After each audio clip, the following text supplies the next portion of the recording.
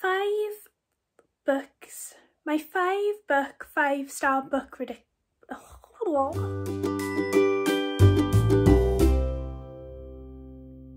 Hi everyone, I hope you're doing well. For today's video, I thought this would be a year billboard.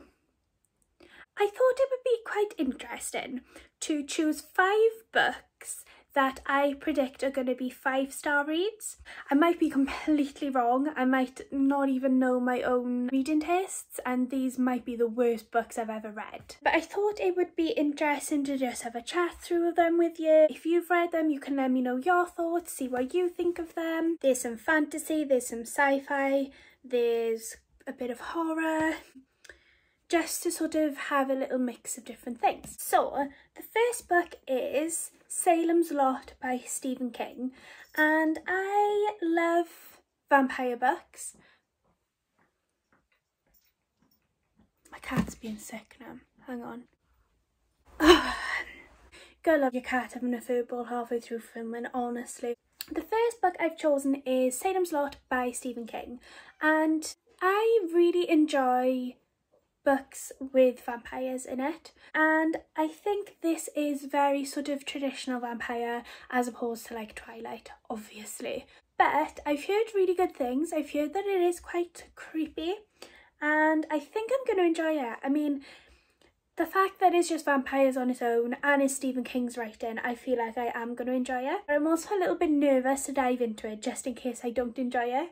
But I feel like I will, and I feel like, especially if it's that level of creepy as well, is going to be an interesting one. Let me know if you've read this. I know this is usually in the sort of top half of people's Stephen King lists, so it's going to be interesting to see if I do enjoy it or not. Next book is a standalone, and it is Cemetery Boys by Aidan Thomas.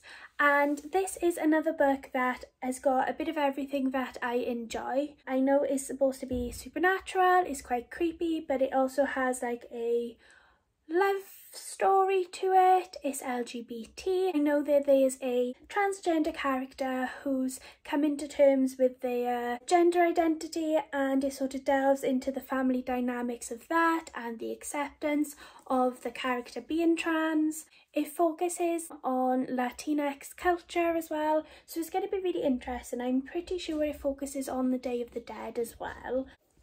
As if I just realised that you can put the exposure up. So sorry for the change in lighting. And yeah, overall it sounds really interesting, and it's definitely a book that would be up my street. So I think I'm going to really enjoy it. So yeah, that's my second 5-star prediction. And then the third one is very stereotypical horror. I've heard a lot of people talking about this book, and nobody that I know has given this book a bad rating, which is making me want to read it even more. Like, this has been on my radar for about, when did it come out? So it came out in 2017. I just never got around to reading it, and then I finally bought it, and this one was in my 21 reads for 2021 as well. And it is My Best Friend's Exorcism. There's quite a few people that I know that have read this recently and really enjoyed it. You had really good things. Obviously, I mean, as it says on the book, it's about somebody's best friend's exorcism, and it's supposed to be really creepy and engaging and keeps you sort of engrossed in it, and I just love the cover. I've said this every time, but it's amazing. I'm getting like 80s vibes, so I really hope that it is like 80s vibes, you know? So that's the third one. I do think that I'm going to give this 5 stars, although this is definitely one that I've really hyped up in my head, so I don't actually know if I'll enjoy it as much as I think I'm going to enjoy it in my head. I think that's the only thing that's sort of dangerous about giving a book a preconceived rating, is that you don't necessarily know if it's going to meet up to what you think it's going to be. And the fourth book is The Toll by Neil Schusterman, and this is the third book in the arc of the Scythe series. It's a trilogy, so I don't think they are going to do any more books, but obviously because I haven't read this yet, I don't know if it does tie things up nicely or if it does leave things a little bit open-ended. If you're not aware of what the arc of the Scythe series is about, it's set in the sort of distant future, and society has got to the point where death is no longer something that happens naturally, so everybody is kind of like immortal.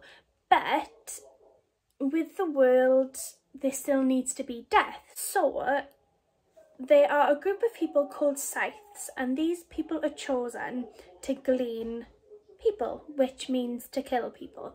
And it's up to them how they choose to kill somebody and how many people they kill. I think they do, from memory, because I did read this 2 years ago, the first book, they have a certain amount of people that they have to kill each year, but then some people will kill more. And it's really interesting because a lot of the time these scythes don't necessarily want to kill, and that's why they're chosen. The first 2 books were brilliant. I give them both 5 stars, and the only reason why I stopped reading this, I did start it, but I didn't want it to end, in all honesty, and I didn't feel like it was the right time to finish reading it. I read the first 2 books pretty much back to back, and I should have read this and carried it on, but I didn't. So I need to get around to it, but if Neil Schusterman's writing is anything to go by, I know that I'm probably going to really enjoy this. The only problem is reading it so far away from this last 2 books is that I don't know if I'm going to remember everything that happens. I've heard mixed opinions. I've heard some people say that it's brilliant, and then some people have sort of been slightly let down by the ending. But I'm hoping that there's going to be loads of twists and turns that I don't see coming and that I will enjoy the ending. So yeah, if the rest of the series is anything to go by, I feel like I will really enjoy this book. Need to drink. Oh my god. I just tipped all down me. The last book, I don't know if this is slightly cheating because it's my current read and I'm 200 pages in and it's like a 650 page book, but it is A Court of Wings and Ruin by Sarah J. Maas. Look at that, you can see the drink that I've tipped down me. How much of a mess am I? I'm gonna go like this to cover. And this book is one that I never envisioned myself reading. I read A Court of Thorns and Roses for my overhyped book series, where I choose one book every month to read that you guys decide on that you think is overhyped, and then I give my opinions whether I agree that it's overhyped or whether I think that it deserves to be hyped, that sort of thing. And I didn't expect to ever enjoy or read Sarah J. Maas, but the first book in the series I did enjoy a lot more than I thought I would. But I think with that book it was more the shock of enjoying a Sarah J. Maas book than it being one of the best books I've ever read. But the way that it left off, it was definitely open-ended, and I kind of wanted to read the second book in the series to get a better idea of what the series was going to be about, because I think a lot of the time when you read the first book in a series, there's so much the potential that it can have, and then the second book really solidifies whether you enjoy it or not. One of my friends really didn't like it, and she had the same sort of opinions on a certain character that I did. I assumed that I would also have the same opinions and that I wouldn't enjoy the second book, but oh my god, my opinions completely changed on the series because of the second book.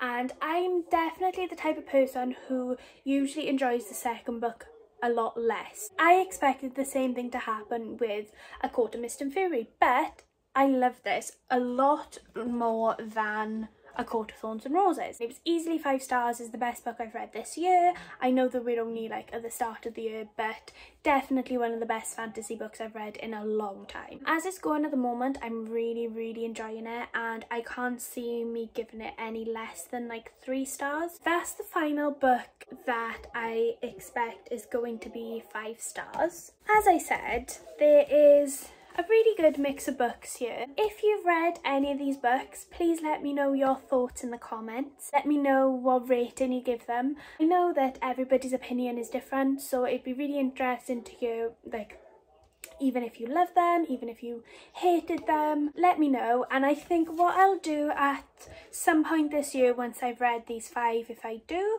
I'll give you a roundup and I'll give you what I actually thought of them, whether I did give them 5 stars, whether I didn't, and sort of a summary of my thoughts on them as well. I hope you enjoyed, and thank you very much for watching.